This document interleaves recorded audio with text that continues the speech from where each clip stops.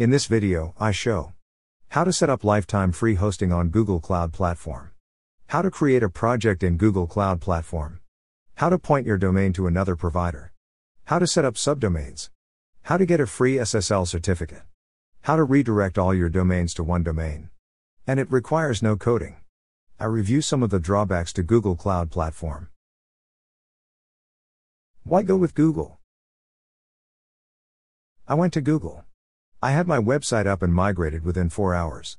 Plus, unlike all the other hosting companies that will give you free hosting, and then after the first year make you pay, Google is always free. However, there are some drawbacks being with Google, and I will get to them at the end of this video. Please hit like, leave a comment, or subscribe. Thank you. The links to all of the services and products mentioned, and a link to my YouTube channel will be in the description below. All you have to do is expand the description, and you will see all the links. Start. To sign up, you need 3 things. 1. You need a mobile phone for 10 minutes. Google will text message a code to your mobile phone. 2.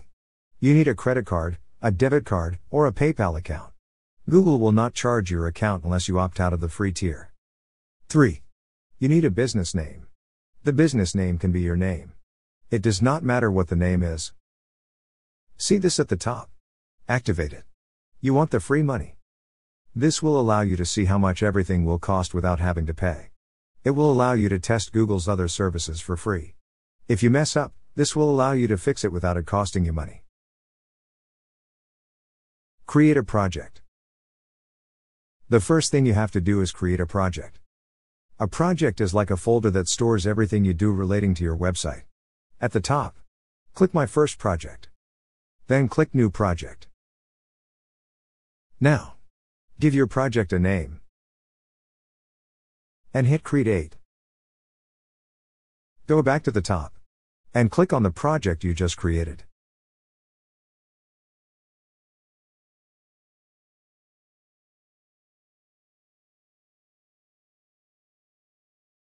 Creating a computer. You have to create a VM or virtual machine. Basically, you are creating a computer within Google's computer with all the software to run and operate your website. Go to the hamburger menu in the top left side. And click Marketplace. Look for WordPress certified by Bitnami. You do not want the others.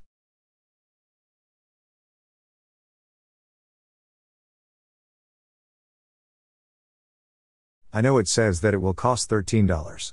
But do not worry about this. This is only if you are not on the free tier. Go to the top. And click Launch. This page tells Google what kind of computer you want to create it. And then deploy it. Give the deployment any name you want.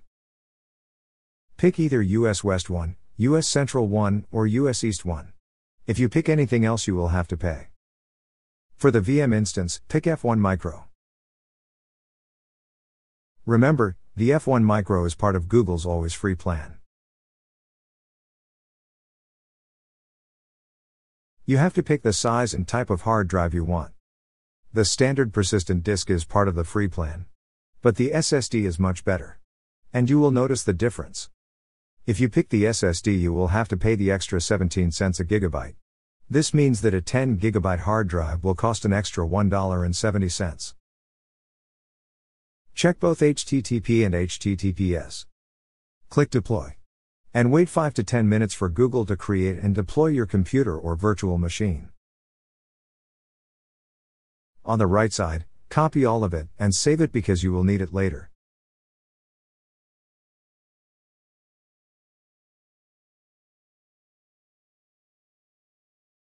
As you can see, I used Microsoft Word. I got the non-subscription version. For Mac it cost $70. And for PC it cost $150. It works on both 2021 PC and Mac. I will leave the links in the description below. Since we are here, let's see what your website looks like. Click this link. At the top you can see that your website does not have a padlock. which means that your website is not secure.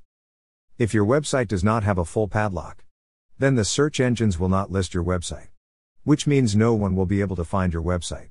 We will fix this. Now, let's look at the back end of your website. Click this link. Type user. And copy and paste in the password.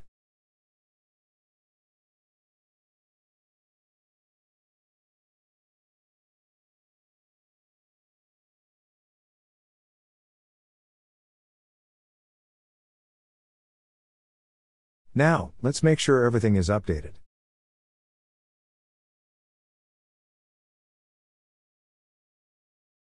Let's do a double check and make sure all the plugins are also updated.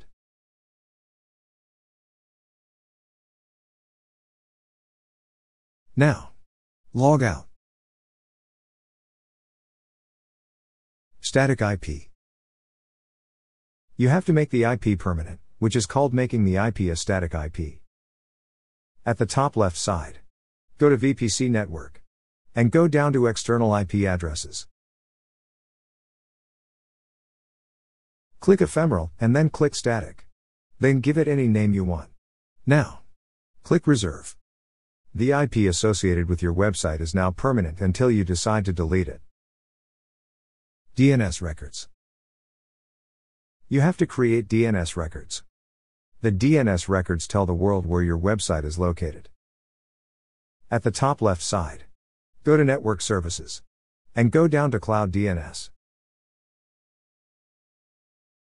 Make sure you are in the right project. Now, click Enable. Click Create Zone.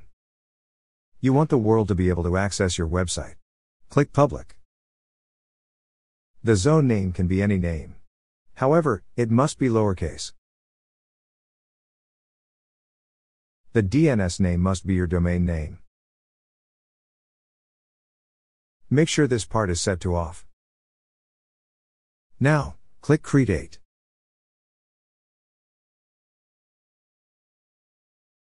NS Records. This part is called pointing your website to another provider. If you cannot do this part yourself, then tell your hosting provider that you are trying to use your NS records to point your website to another provider. And they should know what you mean. These 4 records are the NS records. These records tell the world where your website is located. Copy all 4 of the NS records. Do not copy the period. The period will mess things up. Now, you have to go to where you got your domain name. I got my domain name from GoDaddy. I have to go into GoDaddy's DNS records and change GoDaddy's NS records to these NS records. You have to do the same thing at the place where you got your domain name. Paste each NS record without the period. It is very important that you leave out the period. This tells the world that my website is not with GoDaddy but with Google.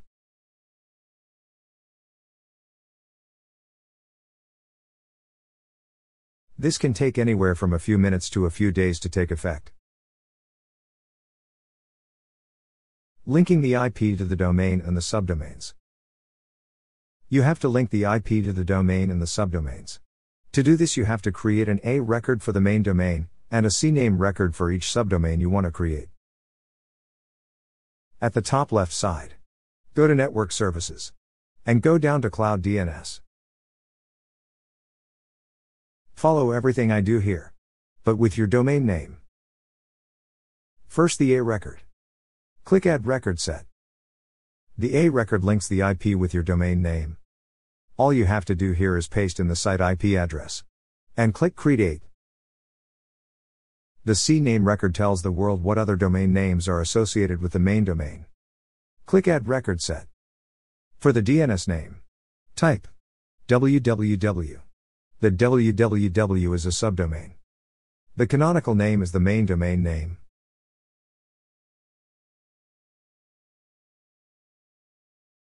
Then, click Create. What is the main topic of your website? The main topic of my website is bankruptcy. I am going to make a CNAME record with the name bankruptcy. This will help my website to rank higher in the search engines. Now my website address will be https://bankruptcy.difi.com. Since I could not get bankruptcy.com, this is almost as good. This tells the search engines that every page of my website is about bankruptcy. Click Add Record Set. Now, for the DNS name, type the subdomain you want to create. For me, this is bankruptcy.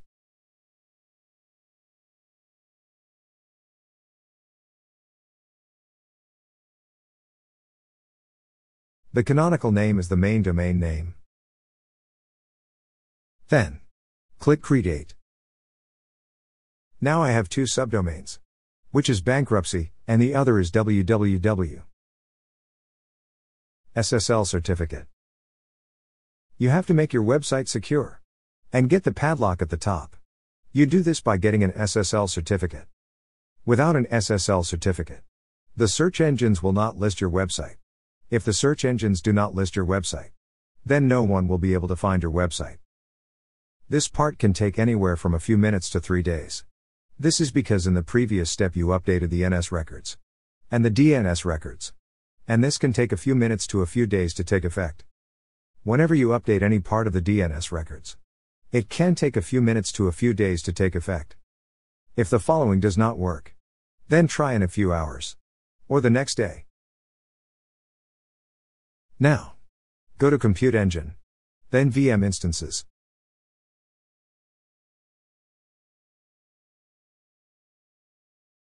Click SSH. It will take a few minutes for the screen to pop up. All of the following codes are in the description below. Now copy and paste the following code.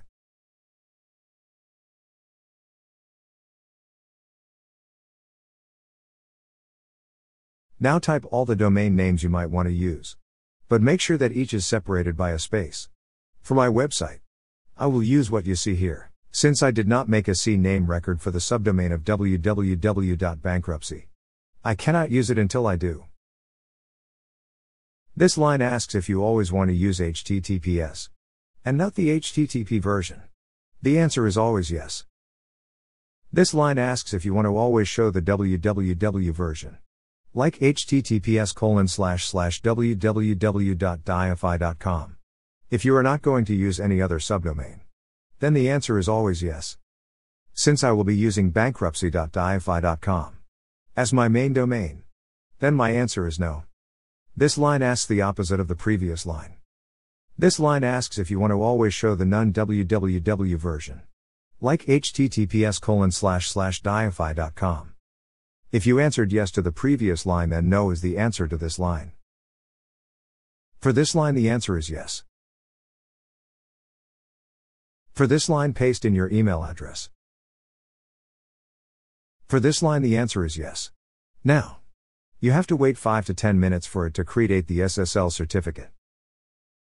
Click Enter on your keyboard, and then type Exit. And now you are done.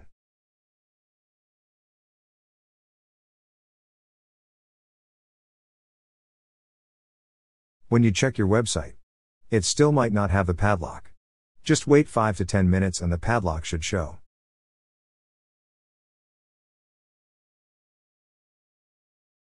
Configure the website.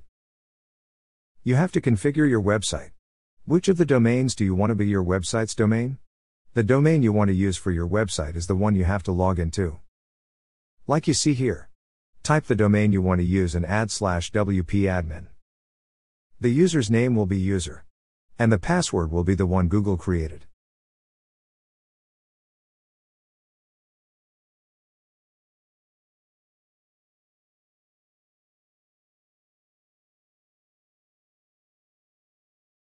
On the left side, go to the tab labeled User, and add a new user, which will be you. For the username, put the name you want to use when you log into your website. Remember, you will not be able to change it later. Fill out all of the rest. At this time, your website cannot send any emails. Having your website being able to send emails is important, because without it you cannot use a Contact Us form. And your website will not be able to let you know if someone tried to break in. I will make a video on how to set up email for a website. The role you want to give yourself is administrator. Then click Add New User. Now, log out. And then log in, under the user's name you created. You always want to log in under your name, because any pages or posts you create will be under your name. If you delete a user, then everything that user created might also be deleted.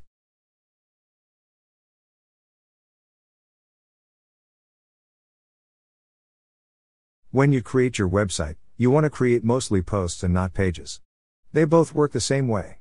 But post has features that will help with search engines. Now, go to the tab on the right side labeled Settings. And then go to Permalinks. Click the tab labeled Post Name. And then click Save.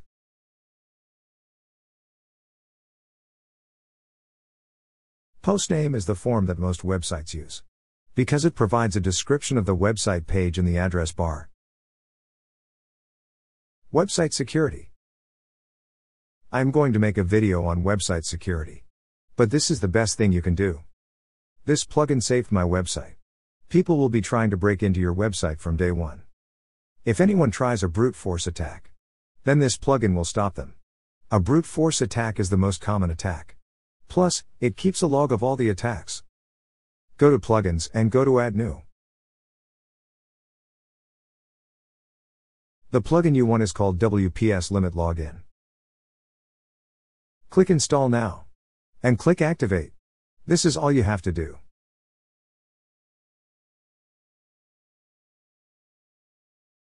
Redirect all domains to one domain. Redirect means that all of your domains will go to the domain you choose. For example, if I type www.difi.com, it will always go to the bankruptcy.com subdomain. This is very simple and easy to set up. You do not use any codes. You use the plugin called Redirection, and a little trick. It will redirect all of the website pages of one domain to its corresponding pages of the domain you chose. You can set it up at any time. I will make a video on how to set this up.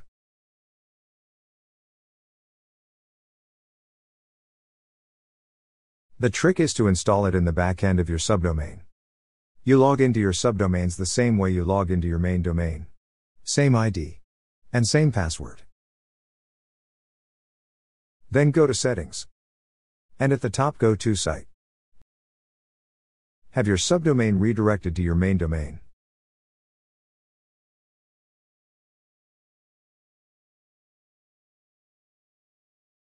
Drawbacks to Google Cloud Platform. 1. Google Cloud Platform was made for developers. So, it will not work as nicely as other hosting providers. 2. Google Cloud Platform has no support unless you pay $300 a month or $15,000 a year. Yes, I said $15,000 a year. 3. Google Cloud Platform free hosting will not work with their CDN because it is not powerful enough. If you want to use Google's CDN, you have to upgrade to their paid plan. This will cost an extra $10 a month, plus the cost of the CDN. Please hit like, leave a comment, or subscribe. Thank you.